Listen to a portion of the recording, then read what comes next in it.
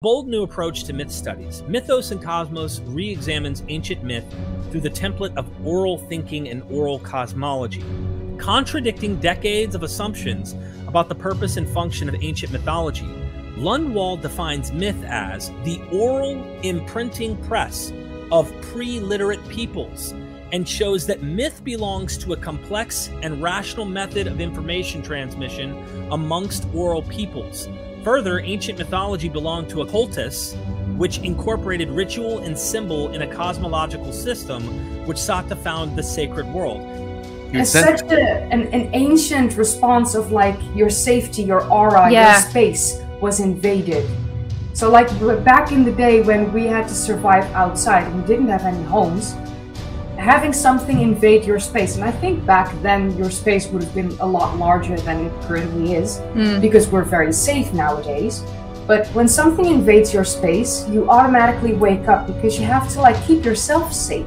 Progress goes backwards. So the very first dynasties of ancient Egypt were the most precise. They were the most. They built the biggest structures. You could move bigger stone in the older the civilization, and as civilizations progress and get younger, their skills get really they go down. It's like the opposite to like linear progress.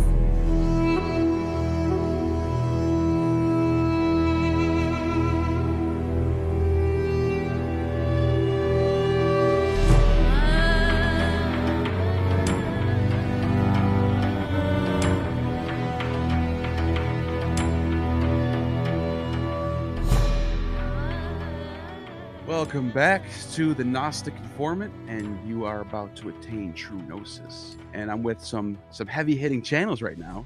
Derek from Myth Vision Podcast, Jahannah James, Funny Old World, and History with Kayleigh. Hi. All of you are towering over me in subscribers, but it's all good. It's all good. We're going to talk about... So far. So we're going to talk about how old is civilization. So I was looking at this the other day. The Sumerians, right? What do they come around like 4000 BC, 3500 BC, somewhere in between there, whatever. Maybe even before that, some people say. But by the time we get to that period of time, we have a base 60 math system, a 12-month calendar, 7-day week, a writing system, cuneiform, a postal system, mythology, arts, industries of bricklaying, metallurgy, government, military, trading systems, roads, astronomy, star mapping, agriculture, farming, the wheel, and musical instruments. And they didn't all just come out of nowhere. Like they didn't just pop up out in thin air overnight. So obviously, probably McDonald's as well. McDonald's, yeah, they had some sort of fast food. But I bring that up is because like there's no way you're going to tell me that overnight they just decided to invent all these things within one century or something like that. I think this happened slowly over time, and the question is when. When does the wheel come about? When does fire come about? When do humanoids become humans? It goes back farther. It goes back way farther. And yeah, I think Göbekli Tepe is a huge deal too, because this is pointing to a system of people who are, if there's a temple somewhere, there's obviously a society. Hunter and gatherers aren't just going to build a temple, put all their eggs into a temple and start focusing all their resources on building temples and pillars. That just doesn't happen. You don't have time for that. If you're purposely bury it. I mean, right.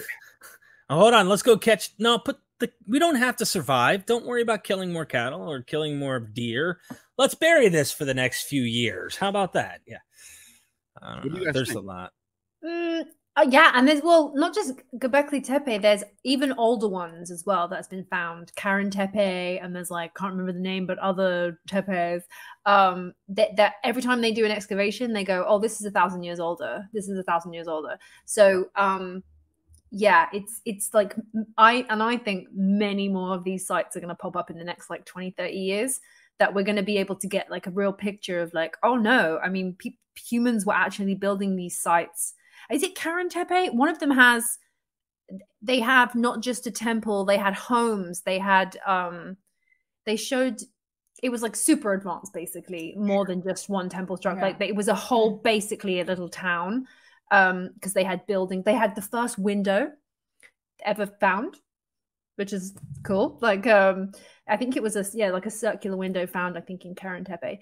And yeah, they're going to start proving that people that the kind of story that we were told when we were at school like wasn't correct at all, and humans are way more intelligent and a lot older than we think. Just because we've found writing and settlements from like 6,000 BC doesn't mean that there couldn't have been ones before. I think it's the same as like the fossil record, the archaeological sites. The fossil record that we currently have, we know is incomplete. And even the archaeologists, anthropologists, they all know that it's incomplete. But when we go by the fossil record and we look at species when they emerge and when we found them last, that's the record that we have. But we do know that they must have lived before, and they probably lived until after, because we only found the fossils within this time frame. It's the same with the archaeological discoveries of like the places of the Tastepeller sites in Turkey. They currently have like 12 sites, and that's the record that we have. Right. We know that it existed in between that time frame. Yeah. We know that currently there are 12, but there probably are more, and some are older and some are younger. I think it's the same as like the fossil record.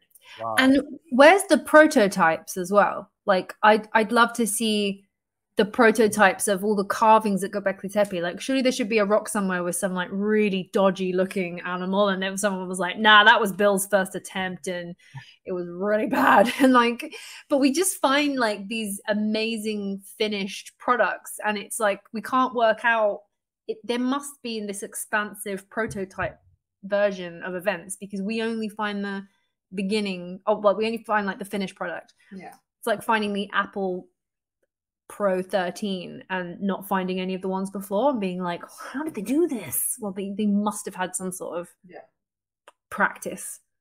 Yeah, like you don't just get a video camera without having like an older type of camera before that, or like some sort of system that takes still images. You know what I mean?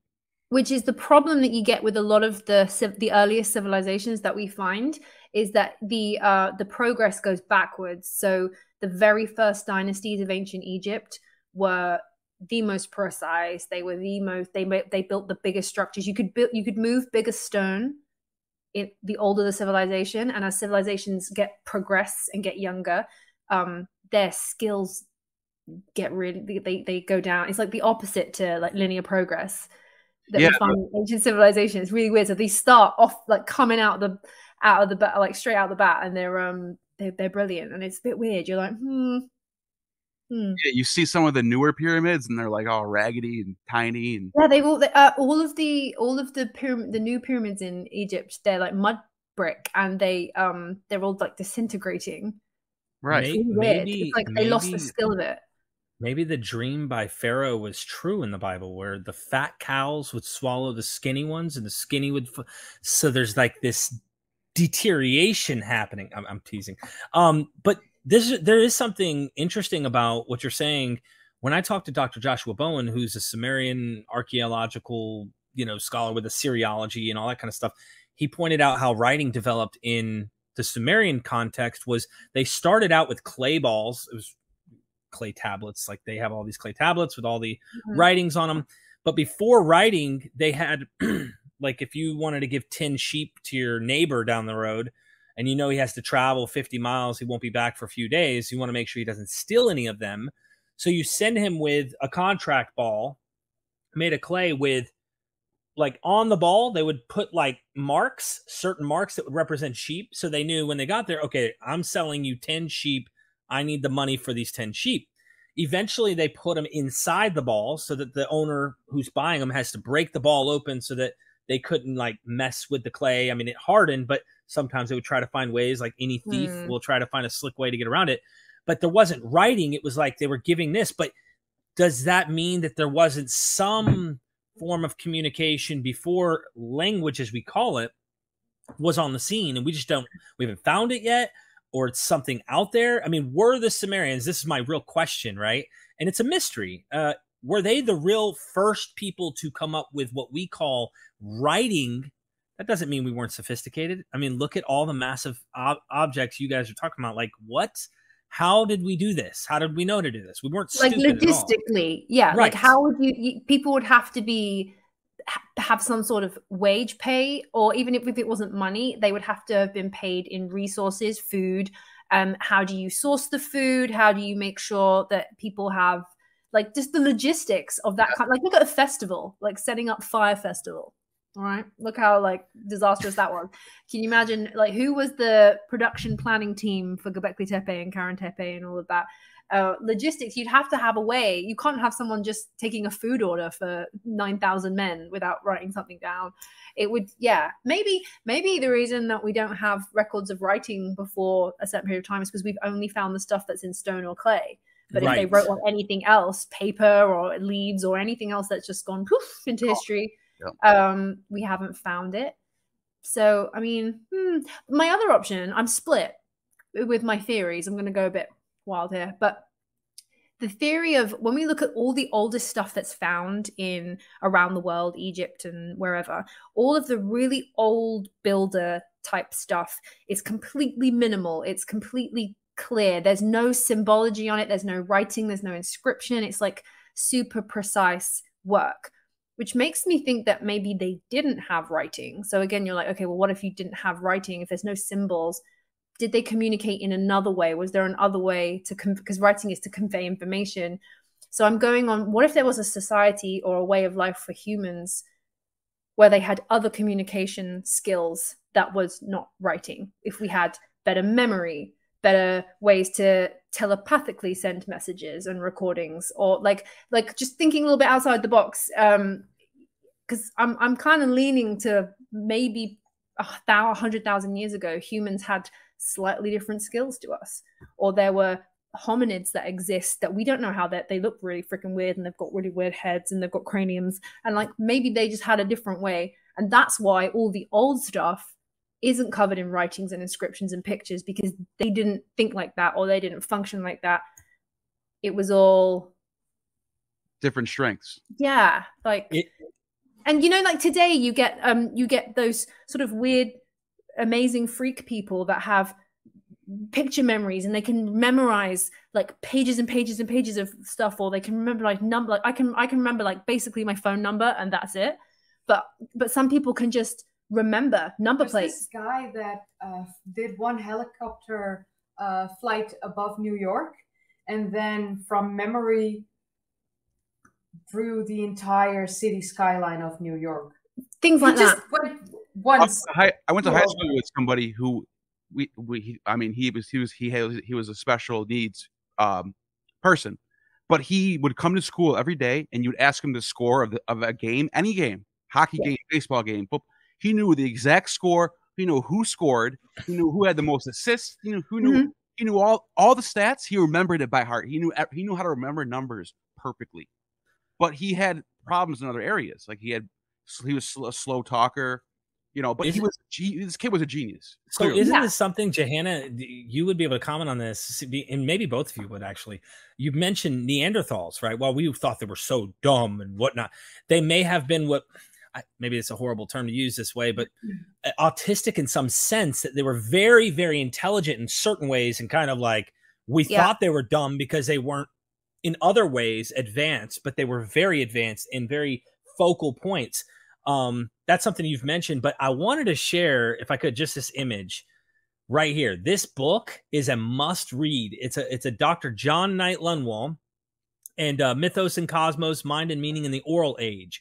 So this gets to the heart of like one of the issues. You could stop sharing now. I just wanted to show it. John Knight Lundwall points out that like people before writing, you were just describing it, were way more advanced. It's like today asking your average Joe down the street, hey, so by the way, did you notice last night at the Pleiades that the Big Dipper was touching? What do you mean? No, I was watching Seinfeld on TV and I was writing a novel to my friend. Or no, you weren't watching the heavens. You weren't observing the stars. You weren't paying attention to the natural world the way they did in those days. So he had this really interesting hypothesis he brought out, and he said, before we had writing, we worked with the same hardware we've had for hundreds of thousands of years, but the software was different. We did not compartmentalize things the way we do now. Now we know how to separate ideas. Okay, you know, when Venus comes up, it's not really what causes the green grass and the trees and the birds and the bees and nature and all the green to come back. They used to believe and connect dots in ways we don't. They looked at Venus and they called it the bright morning star that brought life, the life bringer. Why? Every year at a certain time, if you observe the heavens, you'll notice this star comes up. And next thing you know, there's birds and bees and there's plants growing and flowers and life is coming. Fertility is happening. That God must have brought the power of life. So they connected things without compartmentalizing and going, oh, Venus is a planet. It's part of the same solar system. It's just part of our sun and the sun gravitationally keeping it within, yada, yada, yada. So he said when we got to writing, that did a lot of good in some ways, but also made us a little more disconnected from what we've been used to doing for hundreds of thousands of years. In the same way that we've had another jump now. So writing was one thing thousands of years ago, and now we've had like digital technology, which is again shifting our paradigm again, and we're now losing skills. I can't tell where to go. I have no sense of direction, no orienteering skills, because I just rely entirely on digital technology. Like even just driving, I'm so bad at directions. I'm like, yeah, or like we get like my handwriting. Have you physically written something down? Sometimes I go a long time and then I write it and I'm like, oh, like what is this writing? This is rubbish. So I think in some ways we're like gaining skills, but then also we're like seriously losing them. But I think that's what most people forget in the entire evolution of being a human and all the hominids and hominins that lived before us. When we acquire a new skill, we lose another. You can't keep acquiring skills because we only use 10% of the brain. Right. I mean, I can do this. This is my 10%. If you put more into this, I will have to put out other stuff because it doesn't fit otherwise. I'm unable to acquire certain skills otherwise. So in order to grow and keep evolving as a species, we will keep losing other senses. So like one of the ways that, or like one of the very first conversations that you and I had on Instagram in the DMs was me saying that with my ex, while he was asleep, I would put my hand next to his face while he was very deep asleep, like REM sleep. He was gone. He was out of it. And he doesn't wake up from sounds or whatever. But when I would put my hand next to his face, he would wake up. Yeah. Because that's such an ancient response of like your safety, your aura, your space was invaded. So like back in the day when we had to survive outside and we didn't have any homes, having something invade your space. And I think back then your space would have been a lot larger than it currently is because we're very safe nowadays. But when something invades your space, you automatically wake up because you have to like keep yourself safe. So he would usually wake up when I tried that and he would be very pissed and like, woman, what are you doing? And I'm like, yo, I was just trying to... I'm doing this experiment, dude. Senses like that you lose over time, it seems. Like not everyone has it. That's like a little, I think if we actually tracked and traced all these little weird little remnants and we think they're really normal, or we just think that, oh, my person's special, he can remember like multiple numbers. And we're like, actually, this is just like echoes of old skills that we have, and that is some old brain thing that you know, like your phone is always recording, ready for you to record. I think in the same way our brain is always, even though when we're in a deep sleep, there is some part of our brain that's still running just in case someone's like gonna get you. There's one interesting thing about this that I did not know that makes a lot of sense with the idea of our evolutionary protection and survival is all built into this. But I didn't know this till someone who was talking about the philosophy of evolution and how we as humans have evolved. They said, you ever go to sleep and you feel like you're falling off the edge of a cliff and you jerk, you take a breath. They said, and this is their words, not mine, that is actually a remnant in our evolution when we once lived in the canopy of trees 5 million years ago. And we survived hanging on to the tree. And once in a while, we'd slip up and fall out of the tree. And so there's a mechanism in us to protect ourselves, to wake up, to grab, to try and jerk, to hold on before you fall. The other point they brought up was notice as a child, you always think there's a monster under the bed, because when we lived in the canopy of the trees for millions of years, all of our enemies and monsters that wanted to eat us were underneath us always. Wow. So subconsciously, it has been ingrained into our DNA. It has been part of our genetic development to survive. And I want to read one thing, if you don't mind. I'm sorry I'm hogging up. I just want to mention, this is so interesting. Yeah, sure. This is John Knight Lunwall's title for the book. A bold new approach. And I know Jahannah loves the bold new approaches, because she's always like, I think science is going to start changing. The paradigm shift is going to happen. A bold new approach to myth studies. Mythos and Cosmos re-examines ancient myth through the template of oral thinking and oral cosmology, contradicting decades of assumptions about the purpose and function of ancient mythology. Lundwall defines myth as the oral imprinting press of pre-literate peoples, and shows that myth belongs to a complex and rational method of information transmission amongst oral peoples. Further, ancient mythology belonged to occultists, which incorporated ritual and symbol in a cosmological system which sought to found the sacred world. He not only does this in ancient Hebraic studies and all the mythologies of the Enuma Elish and Epic of Gilgamesh and Sumerian and Egyptian, you name it. He also works in America. So he's actually looking at the Native American carvings in Nevada and in Salt Lake City, and he's seeing how they also mapped out the stars and how that connected to their everyday lives and stuff. So I got to connect you guys, for real. Everybody here's got to talk to him. For sure. Because I think, I had a hunch, but I feel like that might be onto something, that the ancient humans, you just had a different tech. And we have little speckles of it today, and we're like, oh, that's weird that you text me. I was just thinking about you. Oh, weird.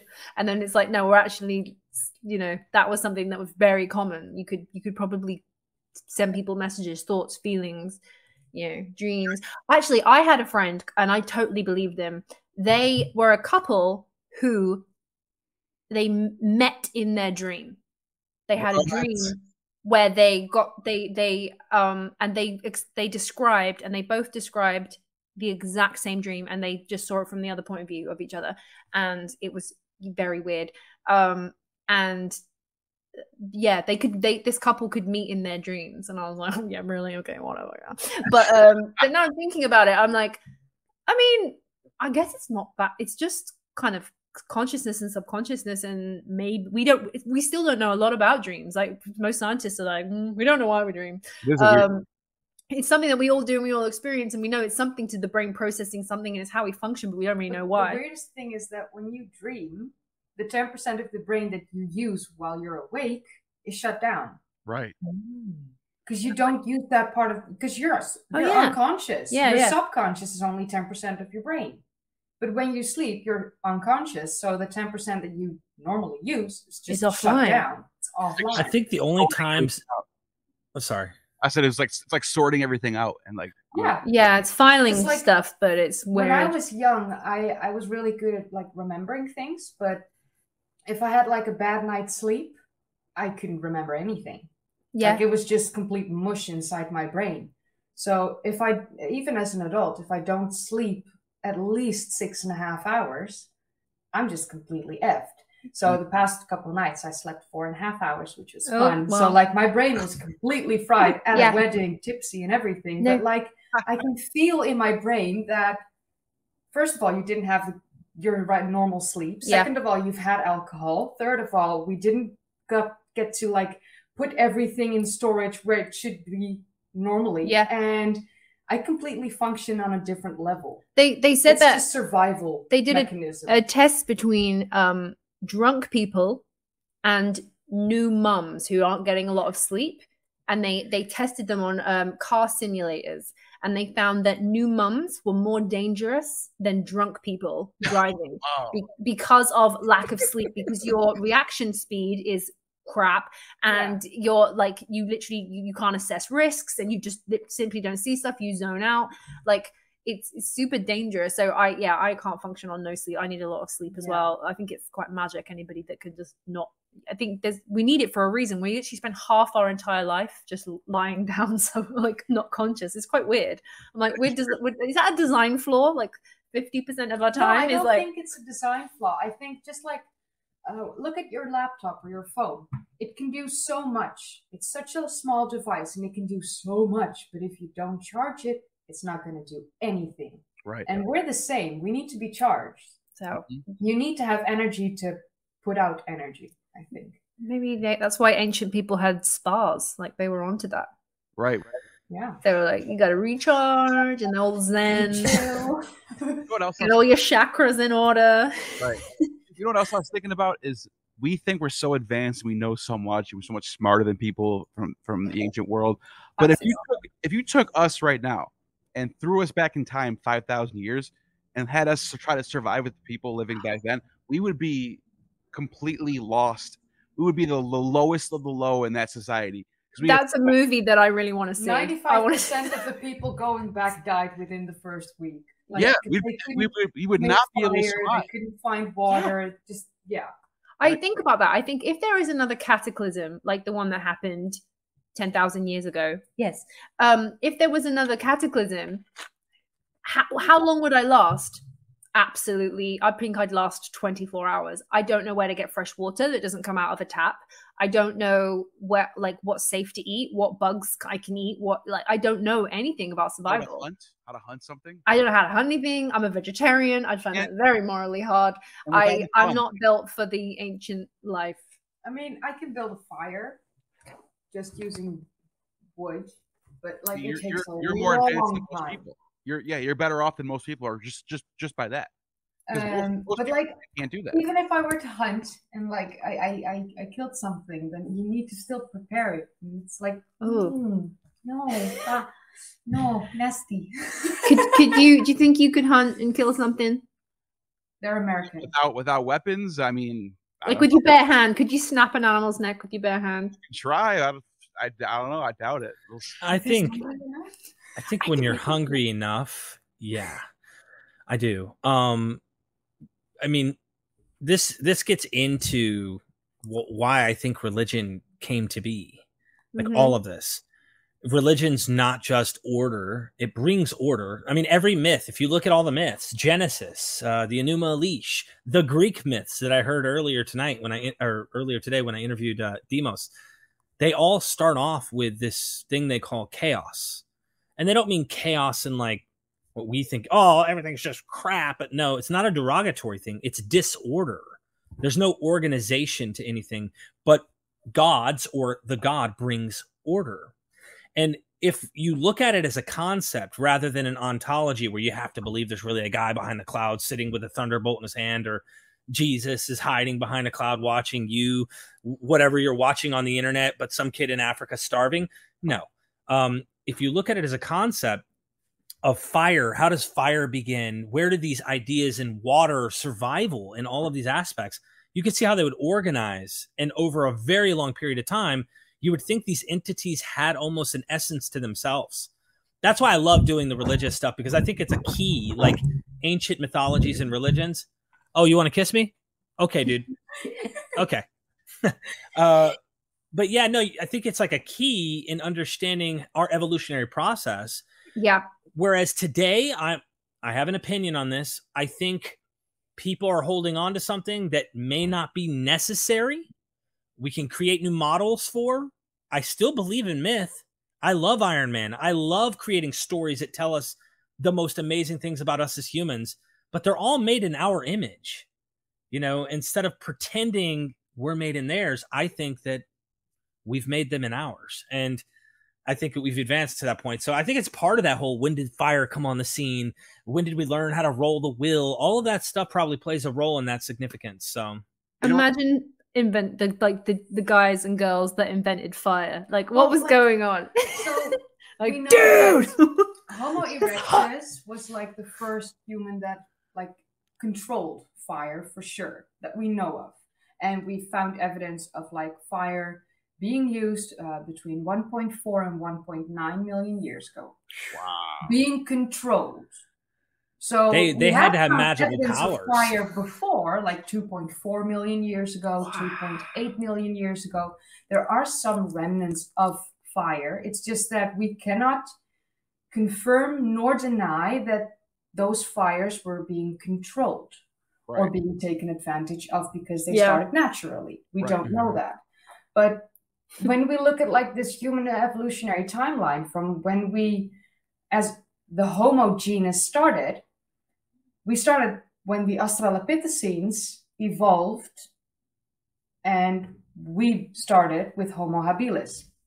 And then there are some anthropologists that say that, you know, Homo habilis should actually be an Australopithecine because they were. I don't know what any of these. I'm just like, they were like the very, very, very first in the Homo genus. They were the first humans, like the granddaddy of all granddaddies. Okay. Yes.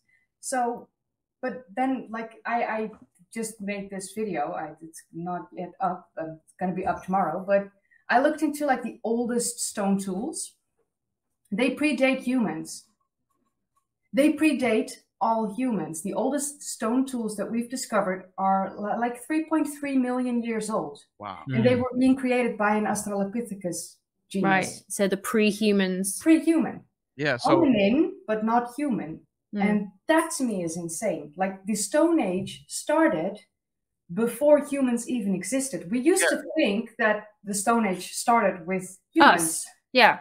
But Homo sapiens inherited these tools. Yeah. Wow, that's we just progressed it. We just went a little further than our parents, right? You know, and you know what else I thought was pretty interesting.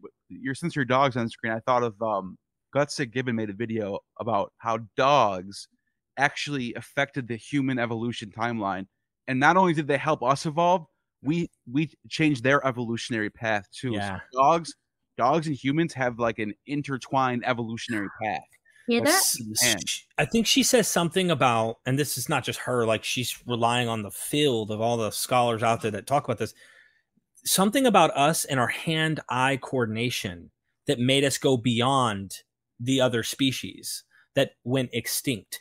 And having dogs with their keen sense and their capabilities that we don't have, being the best friend of man, like helped us hone in on those skills, which made us just go even further. And I don't know how long ago, I couldn't put dates on it. Maybe you know how long ago man has used dogs or wolves, really, that end up becoming domesticated because that's where they come from.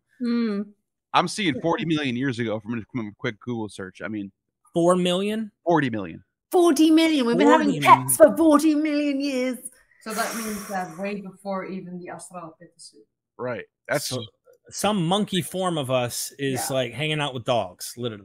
Love it. And it says that there's still a scholarly debate going on right now as of whether we found them or they found us. So I think he's saying that I found you, punk. But can you imagine that being like a humanoid, and dogs are like coming up to you, being friendly, like, hey, let's, like, you can just sort of sense it. You know what I mean? Like, and other animals do that too. There's actually examples of other animals in the wild who get together and have friendly relationships and live together. And they're not really, like different birds and stuff like that. Imagine if it had evolved the other way, and so a monkey and a dog became friends, and eventually now we've got pet dogs. But what if it went the other way, and the dogs were in charge, and we just had the pet humans? You're making me think of. I'm his pet. That's what is that? What is that movie? Family Guy did that. What's that movie with the Planet of the Apes? You know how the apes are ruling the humans and stuff. It's like, whoa, hold on, what? I mean, maybe in some parallel dimension. Just going back, I literally just read in a book yesterday about the origin of the oral tradition of the origin of religion in Egypt and how the priesthood even started. So like, how did we get to a place where there was this hierarchy of, because originally in Kemet, in Egypt, before Egypt was Egypt, there wasn't, everybody was equal. There was nobody having any kind of gatekeeping or access. Everybody was taught the same thing, and everybody, there's something like in the oral tradition, they said there's like 360, which is interesting because of the 360 degrees and everything. There's 360 netters, which means like it translates to like energies or powers.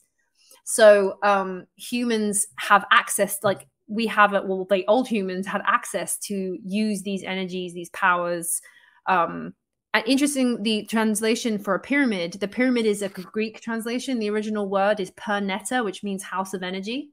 So they had a thing that humans could have all these like 360 of like access to energies that basically all of existence, all matter, all conscience is connected. And that's what they thought. And so you could access these things, you could heal yourself, you could, I mean, I don't know, maybe get to some sort of psychological plane of whatever. That healing yourself, it's like what cats do. When cats are hurt or they don't feel good, they start purring. Yeah. And the frequency of the purr can actually heal like broken bones and stuff. Well, there we are. And humans had an element of that as well. They could work with frequencies and they could connect to these like chakras and stuff. But what happened was when people were getting populated, the priesthood, people started to basically not follow. They weren't as interested to do that whole process of getting connected with the universe and getting connected to the earth and the energies, and that kind of fell out of fashion, and people got more into, I don't know, whatever other hobbies they had. And only so then just a select number of men and women, the priest and priestesses, they were the ones that did like the old way, and they were the ones that could still connect. And it basically became the original Holy of Holies were located at specific points in the temples, which were built on very specific ley lines of energies. So people would come to the temple to connect to the, all of the nettas. I had a scholar on Grabby. That's how you say his name, Grabby, Derek? Dr. Grady. And he was saying exactly what you said. He said that the Jerusalem temple, the way the structure is laid out, is based off older Egyptian temples of like Heliopolis and Luxor, and they had the same layout. Like there's like a square with a square in the middle, the Holy of Holies. He said that's an ancient temples. The sites are specifically built where they are because of the energies where they are. They're like hotspots for energies, and so the Holy of Holies. So they basically, this priesthood started gatekeeping, because they were the only ones after a few generations that could remember how to meditate to get to that place, how to access the nettas. And they started becoming, so normal people were then outside the walls of these sanctuaries, whereas before, thousands of years before, anybody could walk in anywhere, and it was like everybody was kind of equal. And then so started this kind of basically religion, where you would have people saying, well, if you want this, if you want to get inner peace, if you want to touch the gods, if you want to be connected to the universe, you have to go through me, because I'm the only one that knows how to access or how to like ignite this Holy of Holies. It seems like there was a time where we developed ego. Yeah, there was like a disconnect happened. When people, well, I mean, we have extremely rich people, and we have the majority of the world, which is like either normal or poor. But it's the ego that made them eventually extremely rich. Yeah. And the normal and the poor people, like, to be completely honest, I grew up extremely poor. And I've never met more generous people than my immediate family, who was extremely poor, because we knew how hard it was. So we always gave away. And then you had like the rich people in my family, because I had rich people in my family, and they never gave anything to anyone, not even for a birthday. They didn't even do birthday presents. Oh, wow. They were that kind of like, no, that's their money, like you have more than enough, and you don't even want to give a little bit, while someone who has absolutely nothing gives everything they have. And that's the story there as well in all the ancient texts. It seems to be in quite a lot of places, that story of like the corruption of mankind meant they turned away. At once we were at one with nature. I mean, it's kind of said in different ways in different texts and in different cultures, but it's kind of telling the same story again and again. We developed ego. We were in connection with conscience and everything, and then we kind of fell out of it. Some people still could, therefore they monetized that at some point. And they became, there's like a hierarchy evolved, where really there shouldn't be a hierarchy. No. Like if you're a citizen of the earth, if you're a human being on earth, you should be able to access all the energies, all of the benefits, all the nutrients. Just like the henge monuments here in the UK, the United Kingdom. We have Stones of Stoness. It's a henge monument. Who built it? well, we think we know that there were Neolithic farmers or whatever, but why and for who? And then people think, yeah, but they built it probably for like a druid or a priest or whatever. No, they built it together because that was an important area for them, and they wanted something to make it even more monumental. And then you have the immediate area. The pyramids of Giza are like the stars of Orion. Yep. Orion's belt. But what people don't know is that the ring of Buchan, the ring of Brodgar, and the stones of Stinnes are in the same fashion. They're in the belt of Orion. No one knows this, and this predates the pyramids by 3,000 years. This gets back to that whole orality thing that I was saying, like they're connecting heaven and earth. We know on earth as it is in heaven, Jesus prayed, but also that idea of as above, so below, ancient concept. There's one thing I wanted to mention, like take a airplane ride with me, a satellite view of the whole picture. I love the way you're painting this because it's making me think big picture. The ancients were, they ran with a caste system. What made that development begin? Like, why is it there's a hierarchy and only the elites at the top know the secrets and the wisdom and all the truth? What's before that? And I think that's what Jahannah's trying to reach back to. Yeah. What gets me is over time and developments happen throughout the different various religions, Greco-Roman, then you get into the New Testament, these mysteries that only the elite are allowed to know. Why? Because knowledge is power. Wisdom is power. And they recognize probably absolute power corrupts absolutely because it's common sense. So if you give people these insights and they're not prepared, or they have a corrupt or evil sense about them in their view, they're probably thinking, these people are going to do damage. We need initiates who can go through all the processes and be prepared to handle the knowledge we're going to give and use it for good rather than for evil. So I think that development happened. And you brought up the whole 360 energies, however you want to interpret it. I'm not an expert. I don't know what this really means, but I see something here. And I brought an image up. Can you share this image real quick, sure. Neil? Go for it. This right here is a man named Honi, a Jewish, very charismatic preacher in the 1st century at the same time around when Jesus was on the scene. They called him the circle drawer because the power was in this 360 circle that he would draw on the ground. And he had a following. I don't even know what he taught. I haven't even dug into Honi yet, but I know some of the academics I talked to say this is their favorite figure around this time period. He would draw circles. I don't know what he taught about it, but that 360, and there's this concept. Yeah. Who knows? The 360, and then when you look at the like the 360, you're talking about like literally the Earth, 360 degrees of the Earth, and it's weird that there's 360 energies. One of them. Sorry, my dog has got into a very loud bone. So the oral tradition around the Sphinx, not the current Sphinx that's sculpted today, but the rock that the Sphinx. I'm taking this. Obi, stop it! I'm talking about the Sphinx. The rock that the Sphinx was carved from is on a extremely high energy point, and apparently, like oral tradition of Egypt, was that. Oh my God! I tried giving him another bone and it didn't work. We'll take that away. That the thousands of people would come to the rock from like 50,000 years ago because this area was a place where you could access the netta, the energy, and you could access your nettas, and you could come for healing or for knowledge or for what it was. So that rock that the Sphinx is carved from is very special to the oral tradition of the indigenous people of Egypt. Not so much the shape of the Sphinx now, but the actual like location of it had some functional purpose for them and the nettas. And yeah, it's super interesting. And like now we don't have access to that kind of stuff. And I mean, maybe in some way, some people, when they say like meditation, or people can have, when you can meditate to a point where people have almost psychedelic experiences. There's like the conscious, the theory that everything in the universe is we are all one conscious. The full quote, I read the full quote the other day. It says, as above, so below. And it's like, as within, so without. And what was the last bit? As with the earth, so with the soul.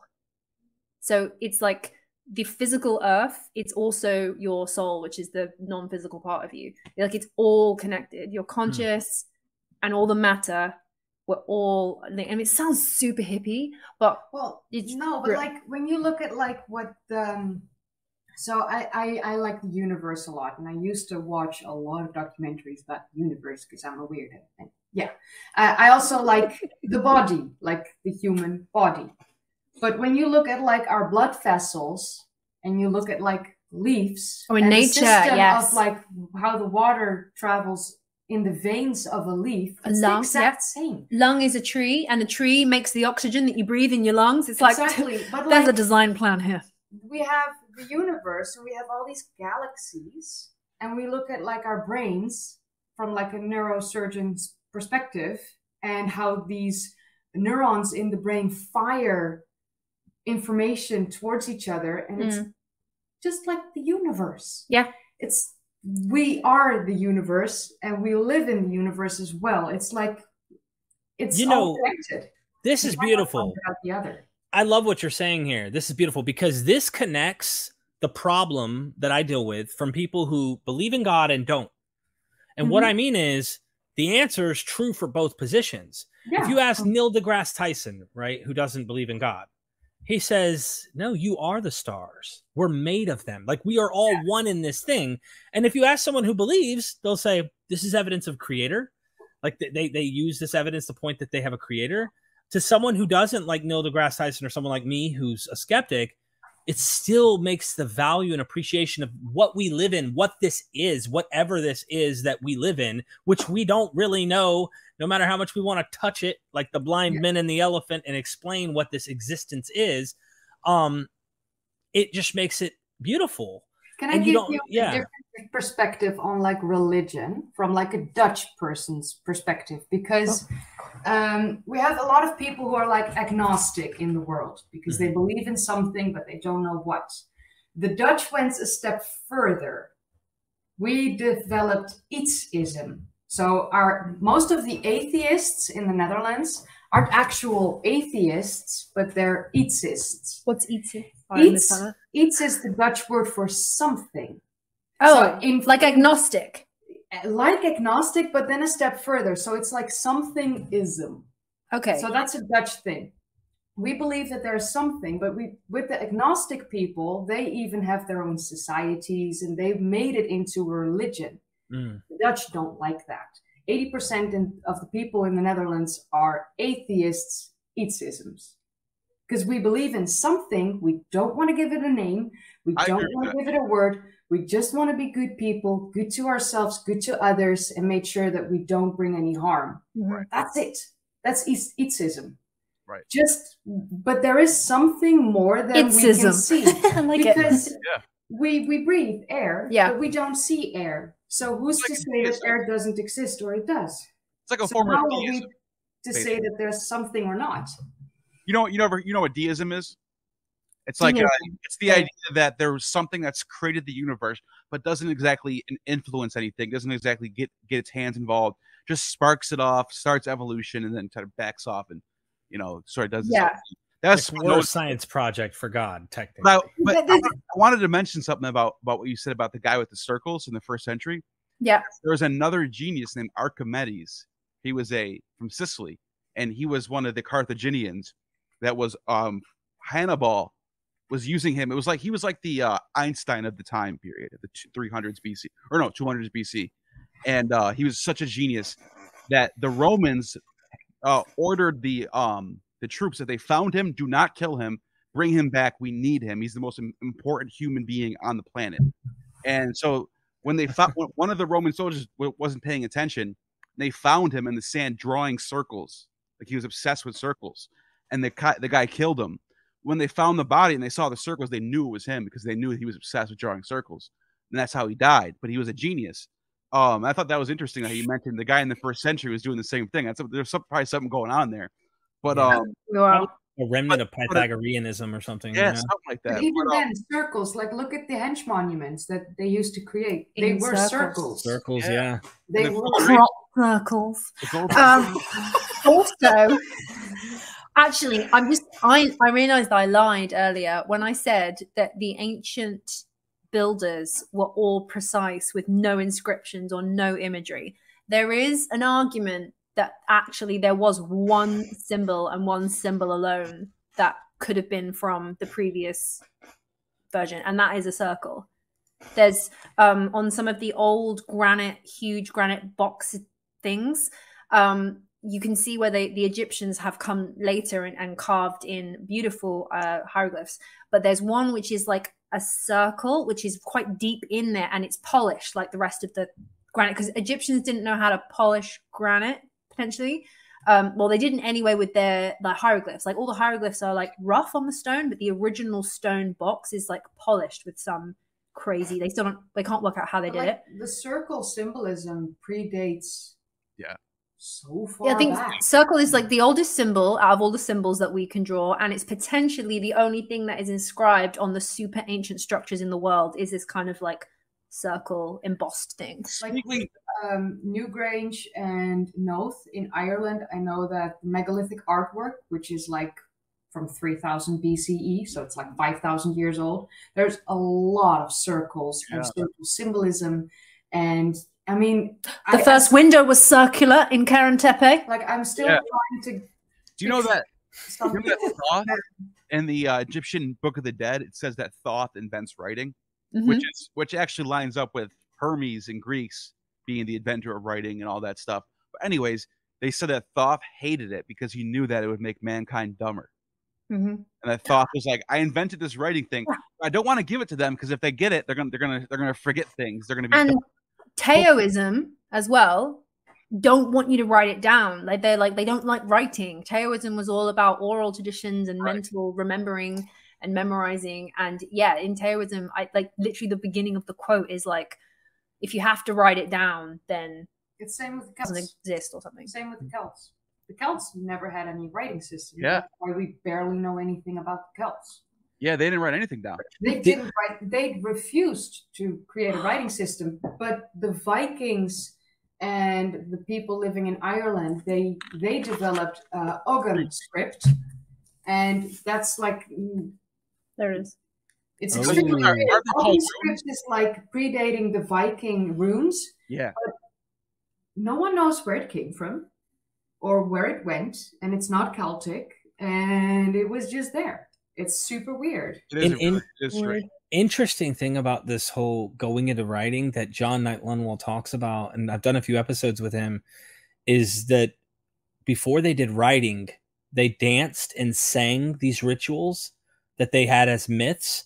And when writing came on the scene, there was this transition happening where if you go like to the oldest we know of in Africa, these tribes that still have this remnant, they're dancing in circles. By the way, the women are the circle maid. So the women are literally seated as a circle and the men go around them to impress them. What guy doesn't do that today? You know, she's there, lift that log, you got it, you know, like, and they're dancing and like whichever, they even have tribes like the whitest teeth, you know, in Africa, like whoever's the whitest teeth, things like that. But you dance around the women and try to impress them and do it in a ritual sense where it wasn't just dancing. Like today we go to a club to dance. It was everything in one. I just pictured Derek trying to lift a log and acting like Jahannah's there. Hey, Jahannah. Hoist. Yeah, no, but seriously, that transition is what I think that they lost. And this is what John Knight Lunwell was saying. Some of the texts in the Bible look like they're poetic and they're meant to be danced and sang as a ritual rather than just read out loud. Oh, okay. In Genesis chapter 1 at Sunday school. The Psalms Jewish, they sing all of the Torah. Yeah, the Psalms that are written are supposed to be for music. Like it even says in the Hebrew versions, like David the psalmist has the harp for this one. Pull out the harp for this one. Pull out the flute for this one. Like it tells you how to do it and everything. Sorry, my dog's trying to say he steals his bed and then he tries to shag it. It's really embarrassing. Sorry. Yeah. This is gonna get graphic. I've got to get the dog off. We may have learned that from the dogs. Actually. You know what I thought about too is we were talking about how we get these caste systems over time, how like we become more like elitist and sort of violent, and become like we lose our like ability to just be like, you know, kind to everybody and equality and all that stuff. And and I keep bringing up Gutsy Gibbon, but I thought about this, and I had her on my channel. She told me something that was mind blowing about evolution, and that when you go back far enough, before weapons were being made, there was matriarchal systems of different humanoids, where the leading member of the society was the oldest grandmother. They were called grandmother societies, where the head honcho of the society was the oldest woman. For whatever reason, the women were the highest of the hierarchy. And it wasn't until weapons started being made where men sort of took over, because now we have a need for armies, a need for conquering, a need for war. And that was the most profitable thing, is to go and sack another country and take all their stuff. So when that happened, that's when patriarchy became a thing, because that was when men took over. The interesting thing you're saying is, and it's going to sound common to us because women have babies all the time, right? Okay. But when you think about it, all the goddesses that were worshipped, Anat, Asherah, you name it, that goes back, God's wives and all that stuff. The fact in the ancient world that women could produce a life like that, was, you know, like, whoa, they are a goddess, that you had divine powers that we don't have. You had magic that we didn't have. Yeah. That's why it makes sense that the women would be in top of the hierarchy before. They were on a pedestal. Men treated them better. And then I did a video on this. I did like a small video talking about the matriarchal system in ancient civilizations. It did not go down well with the particularly the men of America. They did not like that. And I was like, hey, I didn't make it up. It's actually what the oral. You don't know what you're talking about. Yeah, they were like, well, you should just go make a sandwich. I was like, well, oh my. They were like, well, and then they tried to say that the Egyptians, they were like, well, see, that's why the Egyptians like ended, because women run them. I was like, no, the Egyptians ended actually when the men took over. So you actually just ate your own thing. But it was, you know, it's the same with like Judaism runs down the woman's line. You're only a Jew if you're born from a female Jew, like technically. And it's the same with the Egyptians, that when the first wife didn't produce a son, her daughter would marry the firstborn son of a lesser wife to keep the bloodline pure. Because it has to be. And in Judaism, a male can be 100% Jewish. If he has a woman, if he has a wife who's not Jewish, the son is not considered to be a Jew. It has to be from the mother. Right. The mother has to be. Which is kind of like, it's like echoes of what the ancient civilization and how, I mean, they just super respected the moms, really. Like, it is magic. And I mean, they're not making good sandwiches anyway, so why are we, you know? I was like, mate, you don't want me to make you a sandwich. You want to be good. Like, but it was just interesting how it did not go down well. It was extremely threatening. I was like, that's interesting that you find that threatening. And and the fact that Asherah and other female gods are like really erased from the Bible. Anything that Mary Magdalene did, or you know, if she was preaching, that's swept away as well. And it was exactly. It's sad that if you can just try and look at it from a non-emotional place, like that's just what it was. Demeter is the most important god in Greek mythology. Going the farther back you go, Demeter's nickname is Holy Dio, Holy God. Like, she was the Eleusinian mysteries revolved around her. She was the savior. She's the one who goes down and saves Persephone from Hades. She's the one that everybody is giving offerings to during the festivals. And like that was like the pinnacle of their worship. And then all of a sudden it's like, oh, now Zeus is the thing. But Demeter goes back farther than Zeus. I just remembered as well recently, one of like the top brain kind of experts in the world, he did a video I saw on Instagram, and he said it was really interesting after all these years studying the human brain from the different sexes. He goes, interestingly, the female brain, it's really wired for it's got a lot of leadership skills in the way that the female brain is wired. You're good in an emergency, you're good at like logistics, you're good at democracy, you're good at like planning and delivering orders. And the male brain is excellent at executing production, but you're physically bigger. You are supposed to be, you are the, like, it's really weird how we've kind of reversed it slightly in the in our culture. And that's true even in my own marriage, though. You're 100% right. Like, I know for a fact, physically, I could kick someone's better than my wife. Okay. Yeah. But I'm afraid of her when she gets like, I mean, it's just, it doesn't matter how big and how bad. It's like, no, she's big and bad. Like, I'm not messing with her. And I'm not kidding. There's something like you're describing here where I can execute things like a militant monster. When it gets to stuff getting done, I can do it. Yeah. But she knows how to do things I can't even begin to comprehend. I can't even begin. Yeah, it's interesting that this brain specialist, a male brain specialist, was saying this is the data that we've looked at from a scientific point of view. We're taking out the politics. We're taking out of all the gender politics. We're just looking at the facts here, and we're going, interestingly, women's brains are very good at wiring for this. They're very good with the communications.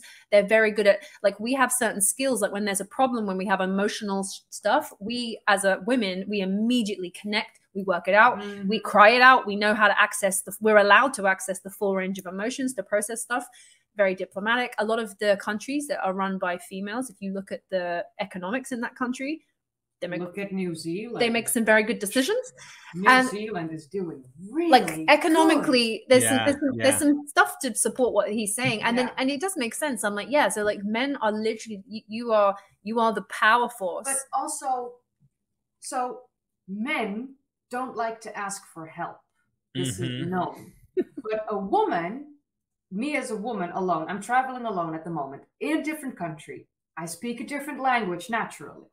I step into a bar. The first time I was here in November, my first night in London, I had a massive panic attack. I had no idea what I was going through. And the next day I was going to meet you. I was not doing well. I stumbled into like a pub.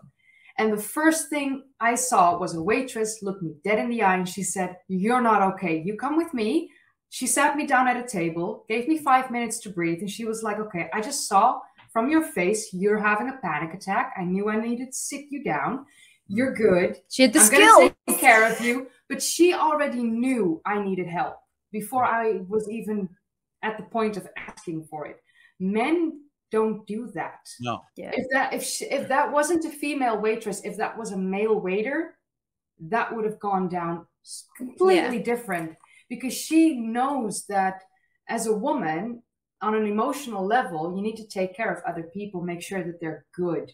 Well, men doesn't have that in that sense. Well, to be fair, everyone's on a sliding scale, and there are some men who are amazing at delegating, and there are some men. So it is a sliding scale. But they were saying, in general, we're kind of given a slightly different skill set that when they're used together, it's like team. But you know what I noticed about that is that in the ancient text, the ancient scriptures, in Hebrew in the Bible, Hakma is the word for wisdom. It's a female word.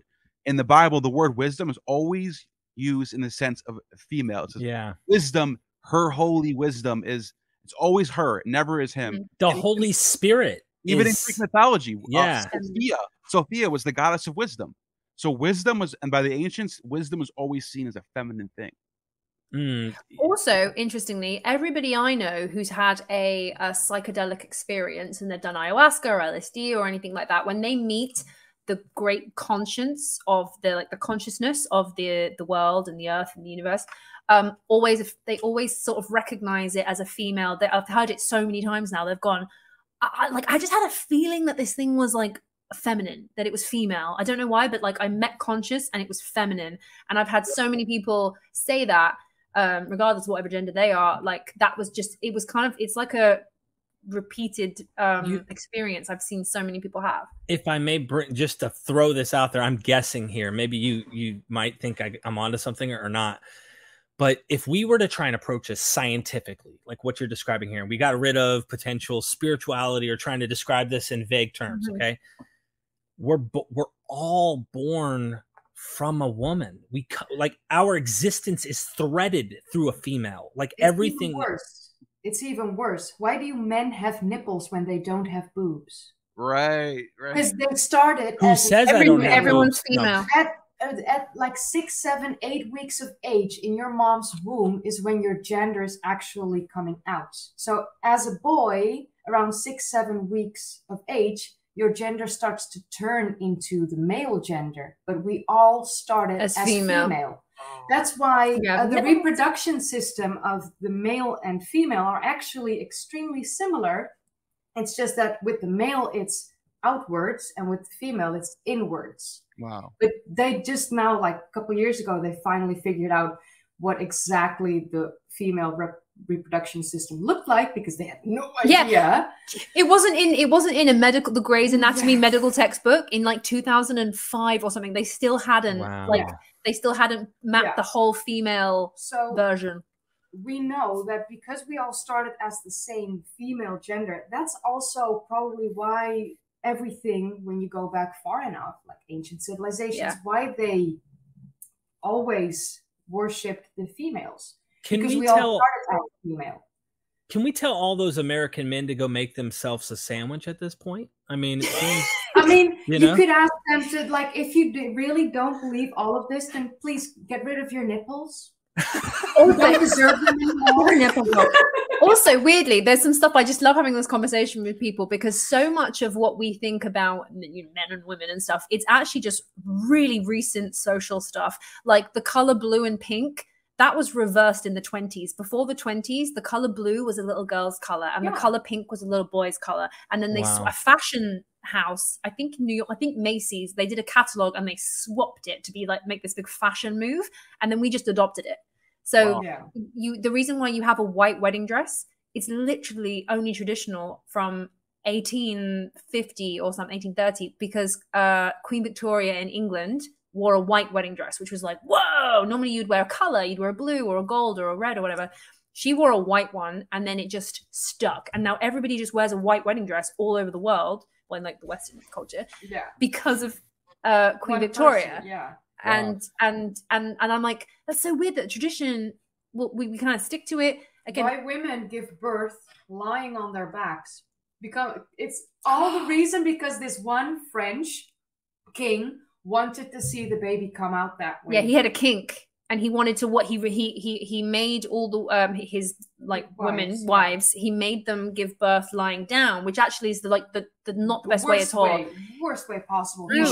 You should give birth. Gravity. You should be squatting and because gravity will pull the baby out a lot quicker. Lying down is probably one of the most painful, and the baby's trying to come out this way rather than down. So, but hands and knees or squatting.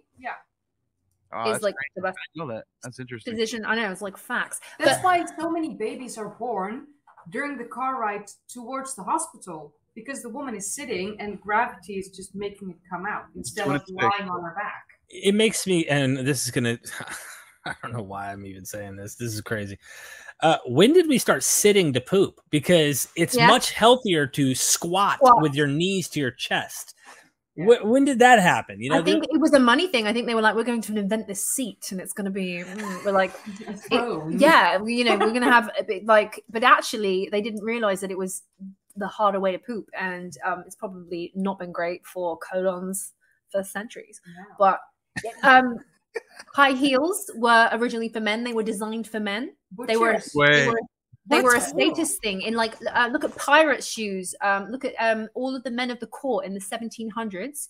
You wouldn't be seen dead at court without a full wig of hair, weave like down to here. Dang, that's good. You would have had high-heeled court shoes. Women wouldn't wear them. The men wore them because it was, again, like a status thing. And full face of makeup. The men wore, you'd powder your face, you'd rouge, you'd lipstick, you'd do a dot. Like, look at George Washington. And then all these Americans are like, no blaspheme George Washington. So like the manliest men had the most rouge. They had the biggest hair. They had the highest heels. And so it's only a really relatively recent thing that that women have kind of taken over the fashion, and we've kind of nicked it. But really it was a men thing. And only recently, like whether you're a boy or you're a girl, all little kids wore dresses. And then it was a thing about 4 or 5 years old, you'd trouser your boy, and because they weren't a baby anymore. But dresses are the easiest thing to like change nappies and help kids pee and stuff and teach them how to pee. So like little boys wearing dresses, again, it's only a super recent thing that's become like a bit like, you can't wear that. I was like, why? It's a people wearing tunics and kilts fabric. And I was gonna say the design of a dress wasn't to do with gender. The warrior, look at the ancient warriors. They had these kilts. They're wearing basically a skirt. I mean, that's exactly. what it is. You know? Exactly. I mean, I remember when I was like the Scots for this the exact kilts. reason. Yeah, the kilts, and like they're so manly. They are, and they have like a skirt on, and I'm like, you yeah. this. There's something about a man in a skirt. It's just brilliant. You're just like, yeah, you can see the legs with the plate. Oh, I got an image of a Roman warrior. So this is not even Scottish. This is just Roman. But yeah, I just love it when anyone's trying to get in an argument with me about like cultural of stuff like that. I'm like, but do you know that the color is like so recent? It's less than 100 years, dude. Like, right.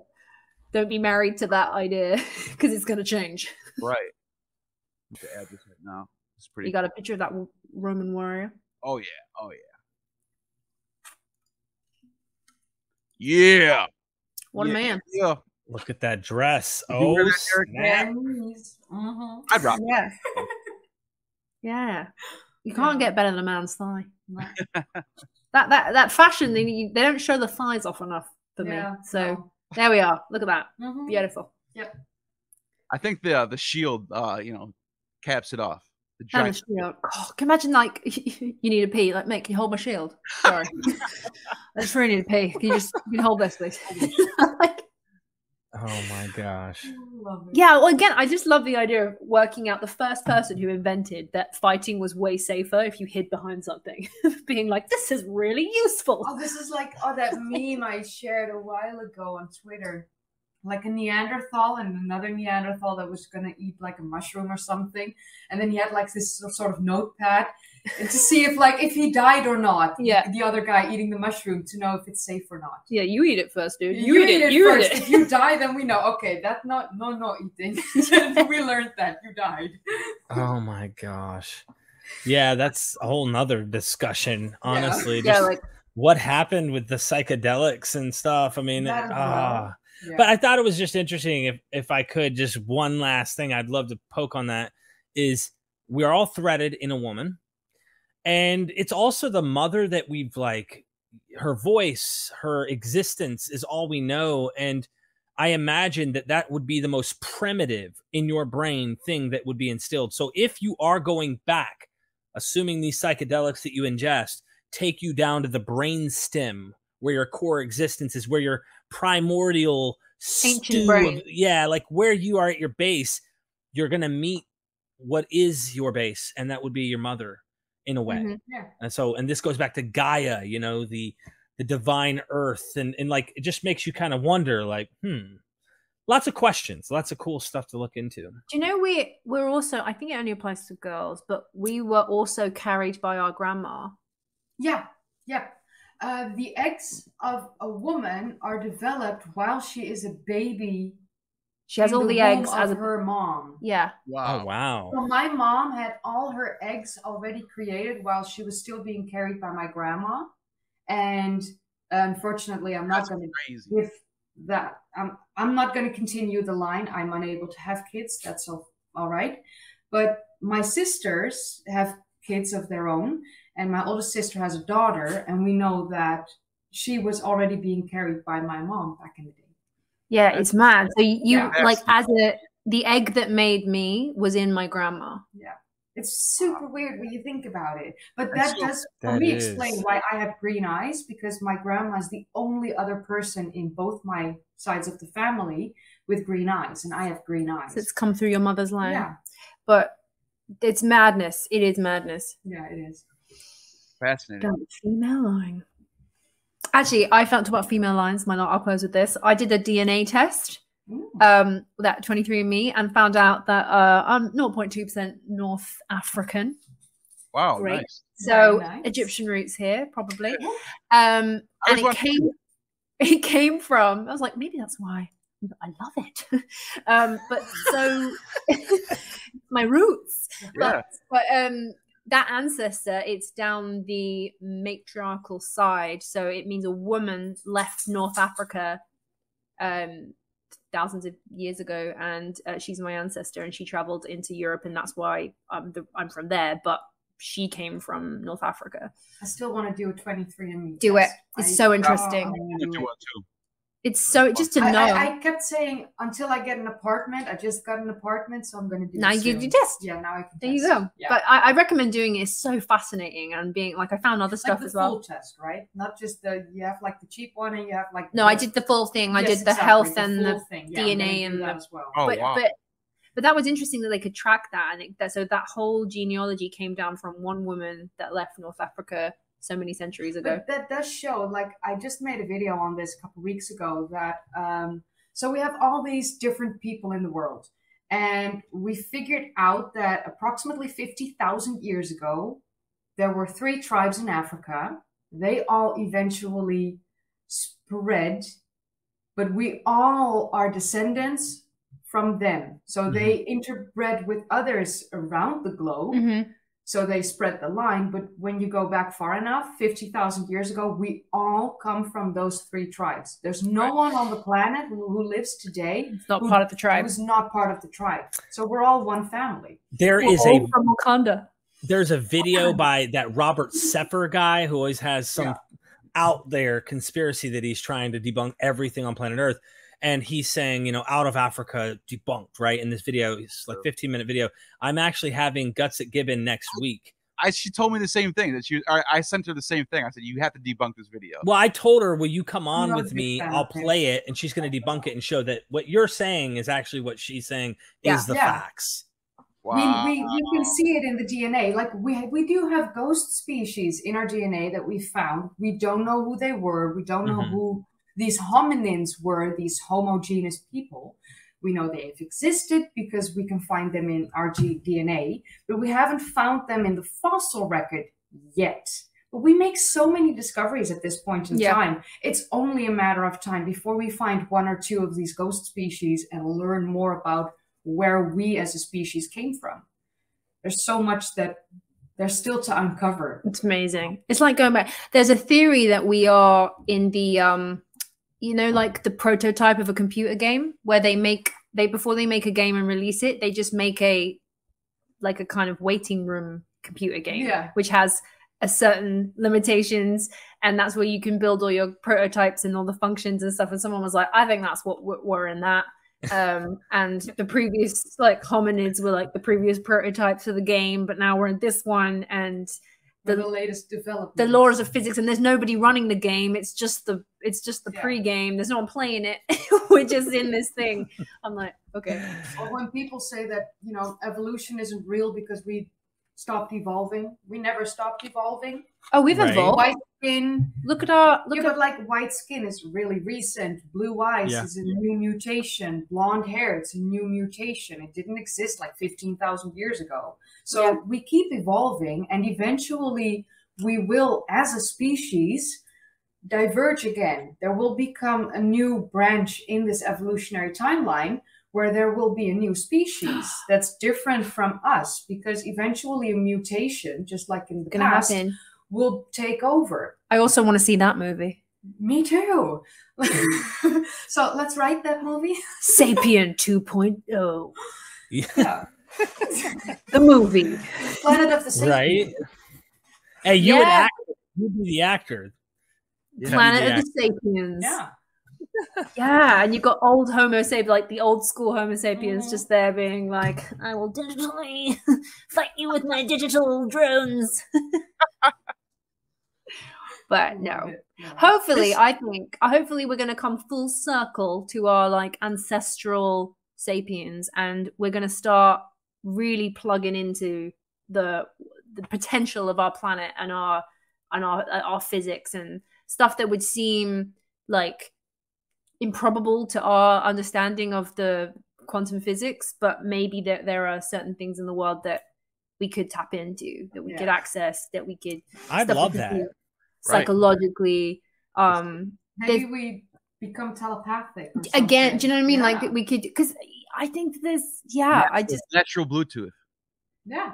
Yeah, exactly. I think that there's the more that, but maybe we do have to do something like radically shift away from the journey of relying entirely. Or they just give us chips inside our brain that we just have automatic Bluetooth. That works. I'll do it.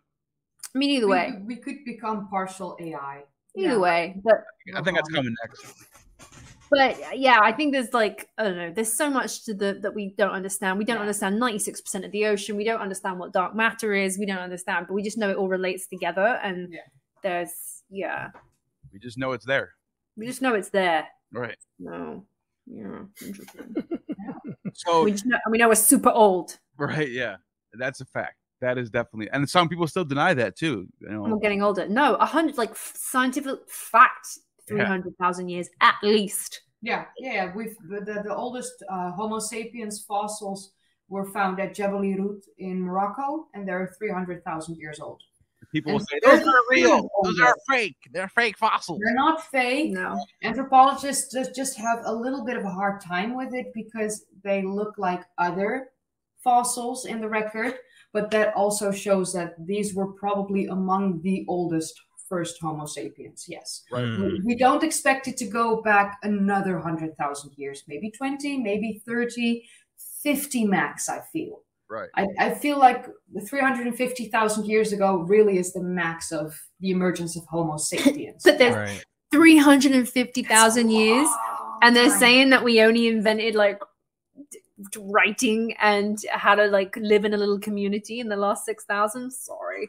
Wow. That's what I'm saying. Like, I don't think that, well, even if writing, let's say, was somewhat recent, communication obviously isn't. Oh, language is really old.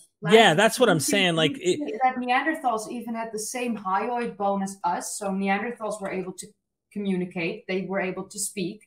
And Neanderthals emerged at least 400,000 years ago. So we know that language is at least that old. We haven't and found we were sleeping with them. Hominins, but still. We were mating with the Neanderthals, so they must have had deep voices. Hey, girl, come over here. You know what I mean? Like, it's gotta be. Yeah, the Morgan Freeman of the ancient world. But yeah. But actually, I recently saw a video of Morgan Freeman on helium. Hilarious. Just Google that in your spare time. You'll thank me later. But also, there's other ways to communicate. Like, I'm learning sign language right now, and it's a completely visual communication system. No writing, no sounds. It's all just a visual way of communicating. And what's crazy is that I was signing to a guy who was about 20 foot on the other side of a room, and it was a room full of people, and we were having a conversation. And it was the first time I experienced that. And it was really weird because you're used to talking to somebody and having to be really close. And you get too far and you're like, I hear you. And this time we were just talking and I was like, oh, this is like weird. I can understand you. And yeah, but so as long as you can see the person, you can communicate. Also, what's interesting is that we're used to hearing conversations as being quite private because, again, the further you go, you can't hear. I went to, in the UK recently, there was a big rally for sign language to try and make sign language a recognized language.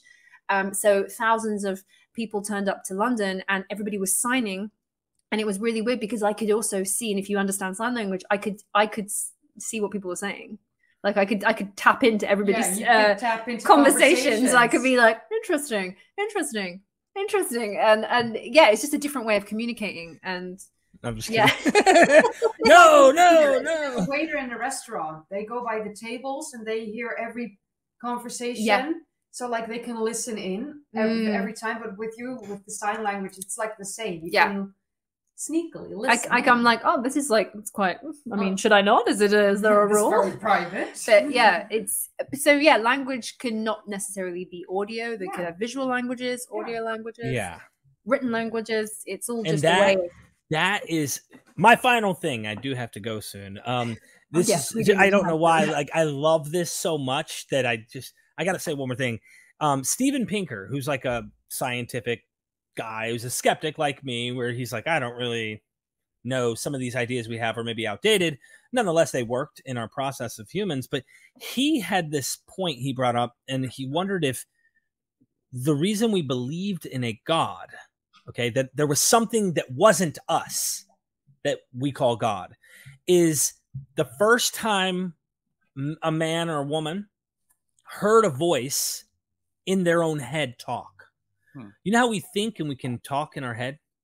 Can you imagine what is that thing, since it's not me, it's up here, and that concept was, this is something above me and that isn't me.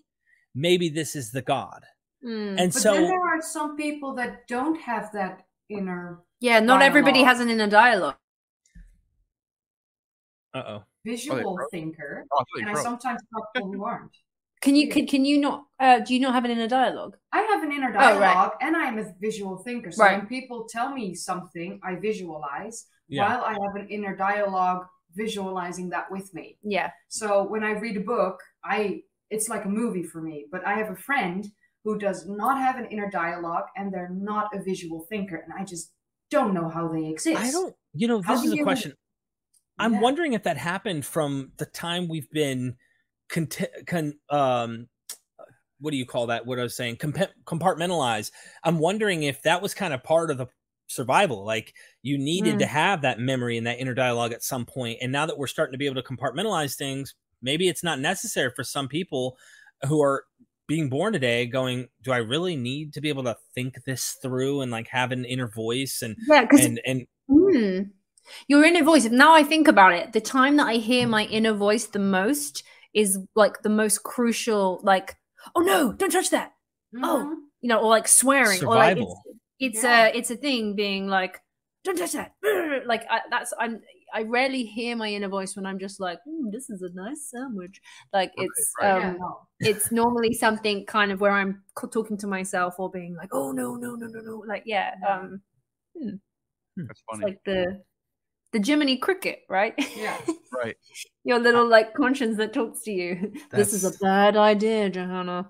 Don't do it. Remember last time. Yeah. Jordan Peterson loves to talk about that movie. It's like it's some deep psychology behind it. It's pretty interesting, I'm not gonna lie.